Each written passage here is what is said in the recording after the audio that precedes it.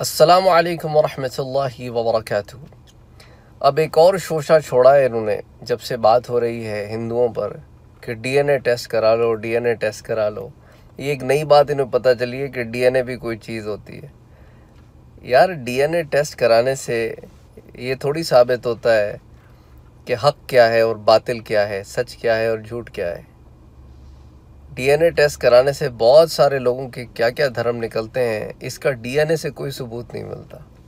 ہاں D N اے سے یہ پتہ چل جاتا ہے کہ کون کہاں کا رہنے والا ہے، کس میں کس طرح کے جینز ہیں، یہ پتہ چل جاتا ہے ڈی این اے سے۔ لیکن ایک بات بتاتا ہوں تم کو، ڈی این اے سے اگر یہ پتہ بھی چل جائے کہ یہ لوگ ہندوستان میں، انڈیا میں 2000 4000 6000 سال سے رہ رہے تھے، تو وہ تو ان کے پرکھ تھے، اور یہاں پہ صدیوں سے رہنے سے یہ بات تو ثابت نہیں ہوتی کہ وہ حق پر تھے۔ دیکھو نا، ہمارے پاس تو کتاب میں یہ بھی لکھا ہے کہ فرعون کے پاس جب موسیٰ علیہ السلام آئے تو فرعون نے ان سے یہی کہا، فرعون نے ان سے کہا کہ دیکھو موسیٰ، کہ یہ ساری باتیں تو تمہاری میں نے سن لی ہیں، مجھے بتاؤ ہمارے ان پرکھوں کا کیا ہوگا، وَمَا بَالِ الْقُرُونِ الْأُولَىٰ، وہ جو پہلے گزر گئے ان کے بارے میں۔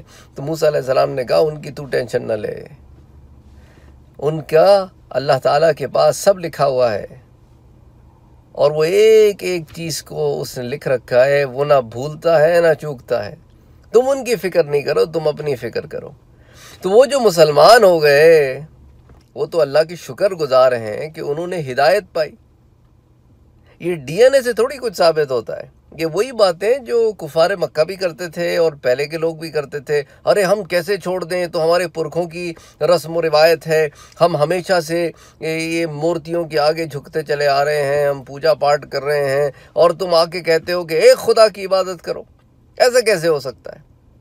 یہ قرآن کہتا ہے ان کی باتیں بھی ملتی جلتی ہیں اور ان کے سوچنے کا ڈھنگ بھی ایک جیسا ہے۔ بے شک قرآن ٹھیک کہتا ہے کہ کسی دور میں ہو یہ ایک ہی طریقے سے سوچتے ہیں کہ جی پرکھوں سے یہ بات چلی آ رہی ہے۔ ارے اگر پرکھوں سے کوئی بات چلی آ رہی ہے تو وہ ٹھیک ہو گئی۔ تمہارے پرکھ تو تمہاری عورتوں کو ستی کر دیتے تھے، وہ ٹھیک تھا؟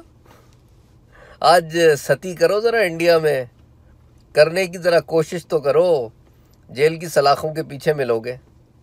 تمہارے پرکھ تو بڑی بڑی ڈاوریز بھی لیتے تھے، جہیز بھی لیتے تھے، تم لو نا آج ذرا، پھر حوالات میں ملتے ہیں۔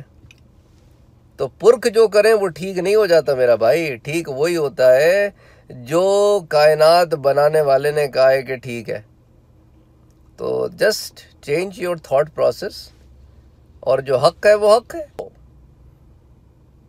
ایک خدا کی عبادت تمہاری اپنی کتابوں میں بھی لکھی ہے اور تم نے سینکڑوں بنا لی ہیں۔ اللہ تعالیٰ ہمیں بھی ہدایت میں رکھے اور تمہیں بھی ہدایت دے۔ یہ ڈی این اے شی این اے سے کوئی دھرم ثابت نہیں ہوتا، بس یہ ثابت ہوتا ہے کہ کس کے اندر کس قوم کی جینز ہے، بس دیٹس اٹ۔ جس کو جب ہدایت مل جائے، صحیح راستے پہ آ جائے، وہ اللہ کا شکر ادا کرے۔ یہ پاسٹ میں نہ رہا کرو کہ پرکھ کیا کرتے تھے، تم یہ دیکھو کہ تم کیا کر رہے ہو۔ تم نے اپنا حساب دینا ہے، انہوں نے اپنا حساب دینا ہے، اپنی فکر کرو۔